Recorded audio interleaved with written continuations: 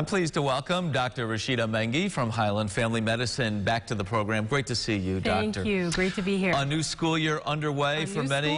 Getting underway this week. We are talking about the healthy student. Great topic for this week. How are health and academics connected, related, if you will? So, healthy children are better learners.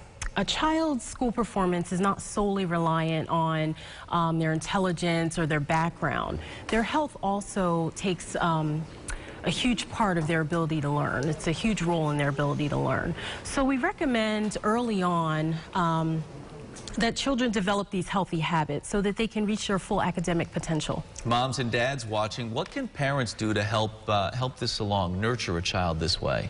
So some good habits that children should have, especially in school, good hand washing habits.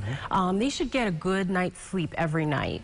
Avoid sharing utensils, cups, water bottles with their friends, and also being sure to cover their mouth whenever they cough or sneeze. And the way to do that is how? This. You do it this way. Into the arm. Right, because with the hands, we use them so much, we can spread germs that way. Let's talk about diet and the importance of a healthy diet on performance for a youngster. So students with a healthy diet really do better in school. All children should have 5 servings of fruits and vegetables per day. Breakfast is also important in that it helps with focus and concentration. Other good benefits of a healthy diet include less absences, less tardiness, and improved or higher standardized test scores and better grades. You know, we think about pencils and paper, but part of the recipe for a successful student is to get exercise as well, right? Correct. Exercise is good for all of us. Yeah, right. Exercise actually helps with memory and attention, so it's really good for learners.